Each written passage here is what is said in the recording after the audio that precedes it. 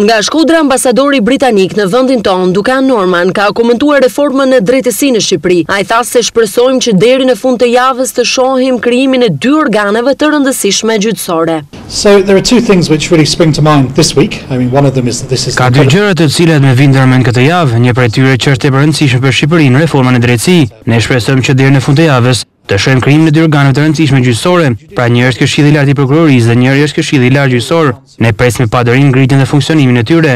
Reforma e drejtësisë është shumë e rëndësishme dhe autoritetet ndërkombëtare këtu, së bashku me ambasadën britanike mbështesin atë. Gjëja e dytë që është e rëndësishme për ne është të luftojmë krimin organizuar, diçka për të cilën një vazhdimisht duke punuar me Ministrinë e Brendshme.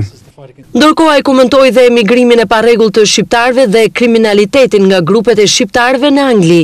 It is a concern. Është një shqetësim mbi të cilin ne punojmë shumë ngushtë me qeverinë shqiptare. Është një problem dhe unë mund të kuptoj pse njerëzit zgjedhin të largohen nga vendi duke kërkuar një të ardhmë të mirë, por nëse njerëzit hyjnë në mënyrë të parregullt në Mbretërinë e Bashkuar, ato mund të bien prej krimit organizuar dhe në rrezik për të përfshirë në krimin organizuar. Kjo është një pjesë e arsyes pse jemi këtu në Shkodër, për të gjetur mënyra si mund ndihmojmë njerëzit.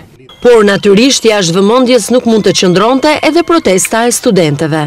So we were just talking a little bit about democracy. Ne po flisnim shkurtimisht për demokracinë dhe një nga të drejtat demokratike që ka njerëzit është drejta për të protestuar në mënyrë paqësore. Kjo është ajo që po shëndet studentët e Shqipërisë. Ato po protestojnë në mënyrë paqësore dhe po i shtrojnë pikpamjet e tyre qeverisë, e për sa kohë që është një protestë paqësore dhe ligjore, atëherë Britania e Madhe do mbështesë drejtën e njerëzve për ta bërë. Nëse ajo që studentët po kërkojnë është e ligjshme apo jo, është përgjegjësia e qeverisë të vendosë, e qeveria duhet të marrë vendim politik të bazuar në politikat e shtetit dhe buxhetin dhe çfarë të përballueshme. Pra ky është një vendim politik dhe nuk më takon mua të them nëse ajo që kërkojnë është e drejtë apo jo.